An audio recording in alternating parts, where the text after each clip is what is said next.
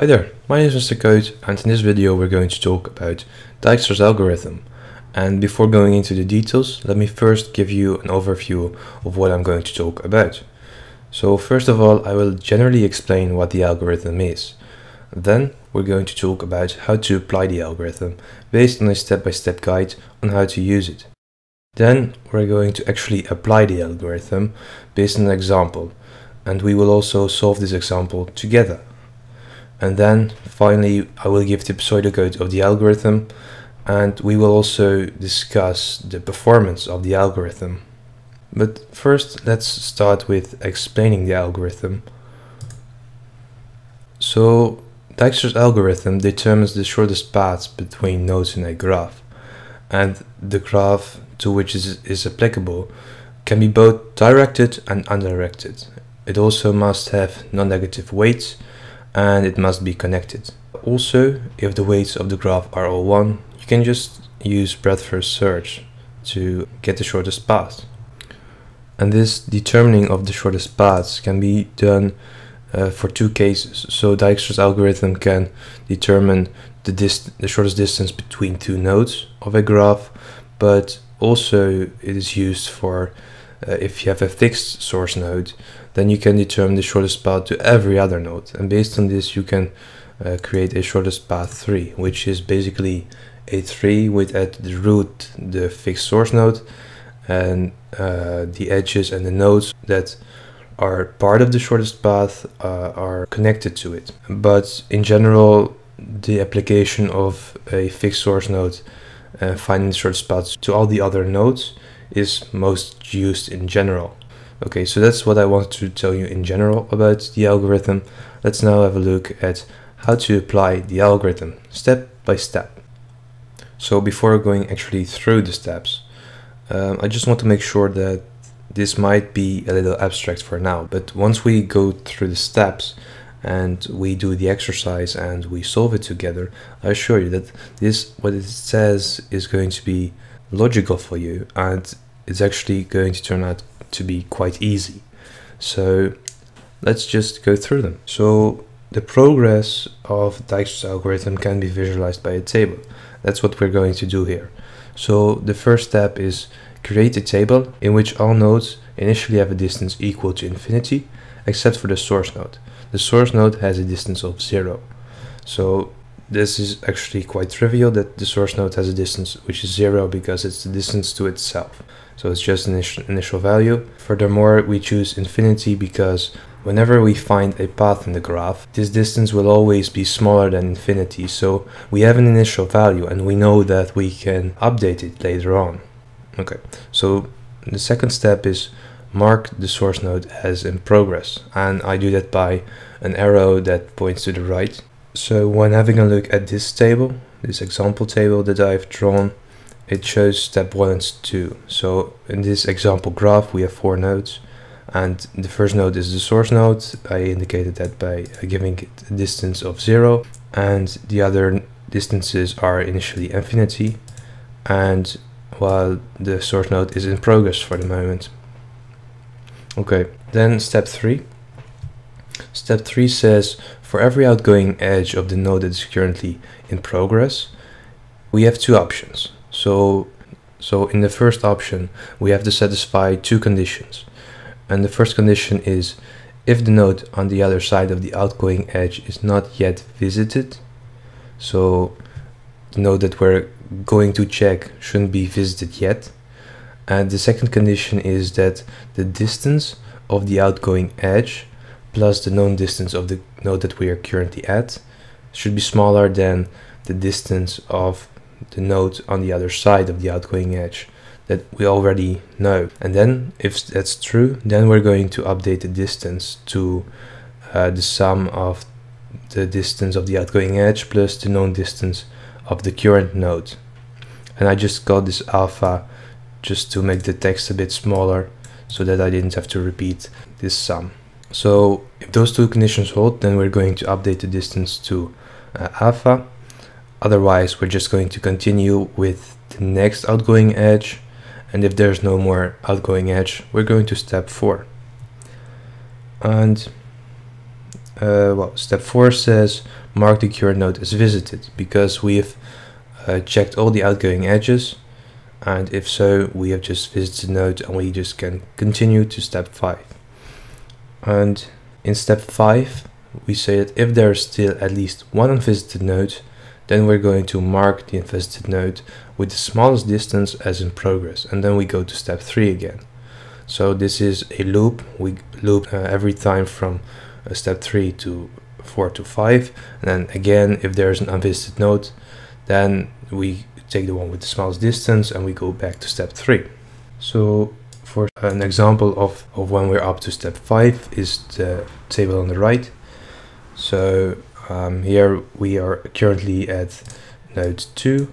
We have finished checking the outgoing edges of node 1, and distance of node 4 seems to be infinity still, and we have two updated distances to 3 and 5 based on the checks of node 1. And once we've completed this iteration, we're actually just done, and then the output will be a table containing the shortest path distances for every node from the source node. So that's it for the step-by-step guide. Now let's directly apply the algorithm to an example. So based on this, we will actually master using the step-by-step guide, and I will refer back to it when going through the answer. But for now, the question is, given that node 1 is the source node of this graph, what are the distances of the shortest paths from the source node to all other nodes? So this is the graph that I give you, and the question is then apply Dijkstra's algorithm, apply the steps that I just gave, and from this point you're free to solve the exercise on your own first. So if you want to do that, I think that's really brave, and I encourage you to do it.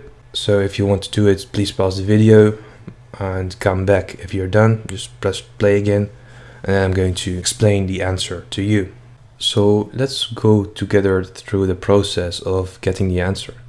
So if you remember correctly, the first two steps are create a table in which all nodes initially have distance equal to infinity, the source node has a distance of 0, and mark the source node as in progress. So that's what I did in the first two steps. Node 2 up to 6 have a distance of infinity, and 1 has a distance of 0, and it's marked as in progress. So then we're going to step 3, and in step 3 we're going to check all the outgoing edges for node 1, which are basically this one and this one, and we're going to check whether they have a distance plus the distance of the node we're currently at, which is smaller than the known distance. So for the first one, we see that the value of the edge is 3 plus the known distance of the node we're currently at is 0. Is this smaller than infinity? Yes, of course it's smaller than infinity, so we have to update this later on. And the same holds for this edge. So this is what we do in step 3. We compare whether the sums are smaller than the known values. Because they're infinity, we have to update them. So that's what we do as a result in step 4. And also because we have checked all outgoing edges of node 1, we're done with checking that node. So I indicated that by making it green and adding a check mark in front of it instead of the progress sign. So this is step 4, and in step 5 we have to check whether there is still an unvisited node, and if so, we have to take the one with the smallest distance and mark it as in progress and go back to step 3. So we do that. Node with smallest distance is obviously node 2, so we mark it as in progress, and then we go to step 3. And in step 3 we again check the outgoing edges of it, and because we've already visited node 1, we don't have to check this node again, so we're going to the next edge. We didn't check this edge yet, so we do that. Same holds for this edge and this edge, so we do that in step 3. We compare them, and we see that, for example, for the edge going to node 3, that 1 plus the known distance of the node we're currently at, which is 3, is smaller than the distance we just determined in the previous iteration, which was 5. So this is smaller than 5, and thus we have to update it to 4. And we also check this edge, and the sums are respectively 7 and 8. So we update that because it's smaller than infinity. Then we're done with node 2, so we check it again, and we have updated the others. Then we picked the unvisited node with the smallest distance, which is then obviously node 3. So we mark this in progress. Then for node 3, we're going to check all the outgoing edges of it. We don't have to check node 1 and node 2 because we've already visited them. Then we're going to check node 4 and node 5, the edges going through them. So we just check them. And now for the edge going to node 4, we sum the weight of it up with the known distance, the node we're currently at, which is 4, and the sum of it is 7, and 7 is not smaller than 7 because, well, it's equal, so we don't have to update it. And then for the edge going to node 5, this is 7 plus 4, which is again smaller than infinity, so we do have to update that one. And then we're done with node 3. So this is the result. Now we pick the unvisited node with the smallest distance again, which is 4. So we mark it. And then we check the outgoing edges of node 4. This is the result. For 5, we find a smaller distance than we found previously. So the distance of this edge is 2. We sum it up with the known distance of node 4. This is 9. And the distance for 5 that we had determined previously was 11, so we have to update it. Then we also have an edge going to 6. Well, this distance isn't smaller, so we don't have to update it. And we're done with checking node 4. We check it again. We mark the unvisited node with the smallest distance again, which is now 6. But the thing is, 6 doesn't have any outgoing edges to nodes that we didn't visit yet. So we can just do the 2 steps in one. So for step 3 and 4, we don't have to do anything. We can just check node 6 as visited. Then for the last node, we have still an unvisited node. There is only one, so it is automatically the one with the smallest distance, so we mark it as in progress. And because all nodes have already been visited, we can't check any outgoing edge anymore because, well, there are no more to visit. So we check it and we're done. And then we have had all iterations, and we have still step 5 and 6 left, but the answer is not going to change because this is the final answer to the exercise. These distances are the shortest paths from the source node to all other nodes. So this is the answer. It was quite easy, right? We just had to follow the step-by-step guide, and this table provided us by the smallest distances. So this is how Dijkstra's algorithm works, based on a table. So now let's have a look at the pseudocode of the algorithm and a bit more on how to implement the algorithm. So this is the pseudocode of the algorithm. It's actually nothing new. I'm sure that once we will go through the pseudocode, that you will see the similarities. So let's just do that. So first of all, there's this array. It's called dist, which contains the distances of all nodes. So we add the source node and its distance to it, which is 0 initially. Then we go along all vertices from the vertices set minus the source node, and we update the distances to infinity. And that's actually the initialization step. So these two are step 1 and step 2 from the step-by-step guide. Then we initialize a set. This is initially the empty set, and to this set we're going to add the nodes that we're going to visit. Then there is this queue indicated by Q, which contains all vertices. Then we're going to do a while loop from step 7 to step 15, and in this while loop we're going to loop until the queue is empty. Then there is this function minimum distance, which uses the queue and the array of distances, and based on this function the queue will pop the vertex with the minimum distance and will return it, and this will be u. Then u will be the vertex with the minimum distance, so it will be unified with the set S of the containing the vertices that are visited. Then we're going through a for loop, and we're going to check all neighbors of a vertex u, and for each of these vertices we're going to check whether the distance that's on the edge between u and v summed up with the known distance, the node we're currently at, is smaller than the known value of vertex v, and if so we're going to update the known distance of v. And that's it. We're going to do that until we've had all neighbors of u. Then we're going to the next vertex with the minimum distance, and we're going to continue that. So this is the iteration from step 3 to 5 of the step-by-step guide. And if we're done, then we're just going to return the array containing all the shortest distances, which is basically this column of the table that we determine with the step-by-step guide. So it's quite similar, right? Nothing new here.